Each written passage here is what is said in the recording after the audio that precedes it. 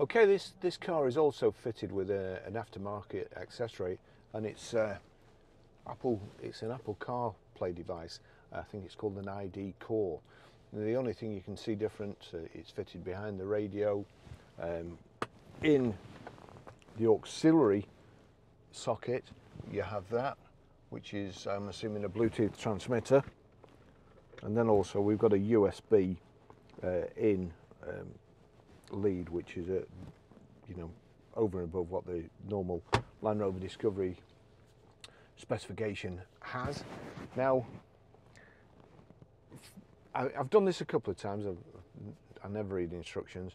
The one thing I would advise is, if you want it working straight away and your music to come through, what you have to do is, if we go to the music and the source, before you connect it, before you switch it on, click it to auxiliary, because it seems to actually take over your screen, and once it's taken over, you can't do anything with it.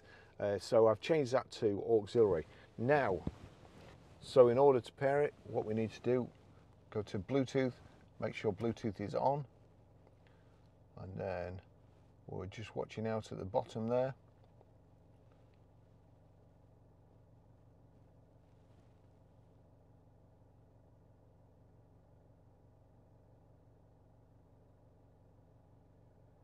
There you go, IDCore. So we need, click on IDCore.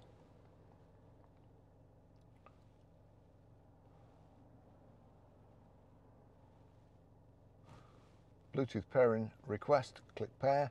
Allow contacts and favorites to sync, allow. Right, now, use CarPlay. If you hadn't already clicked auxiliary, made sure it was going to play through auxiliary, I would say not now, but here we go. Use CarPlay. Just watch the screen. There you go, CarPlay's come up. Now if I go to my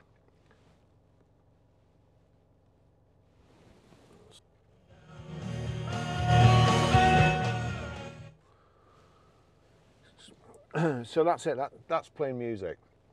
So we'll just pause that, and then you've got your other things. It mirrors your phone screen, as I say. If I knock that up, kind of mirrors your phone screen. If I do that, there you go, audio books, Jaguar now playing, calendar, and then a WhatsApp. And you can send text using Siri.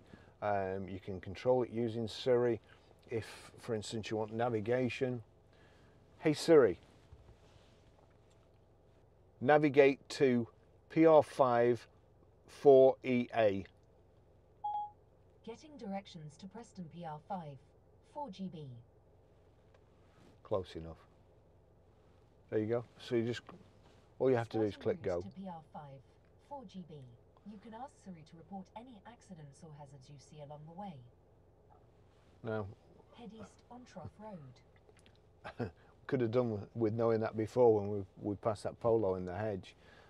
So, you know, it's really good. That's the best system as well, because your phone is updated over your SIM card every day, and the actual system in a car, you usually have to buy a new card every year.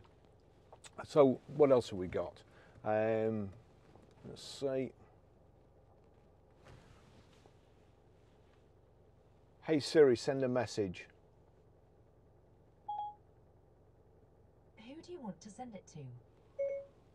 Gordon Coleman. What do you want to say?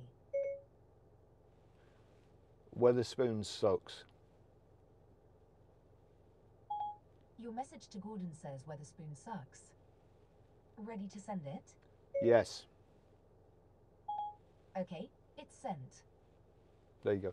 Now I don't, that's my mate's favourite pub. I like Weatherspoons. It doesn't suck.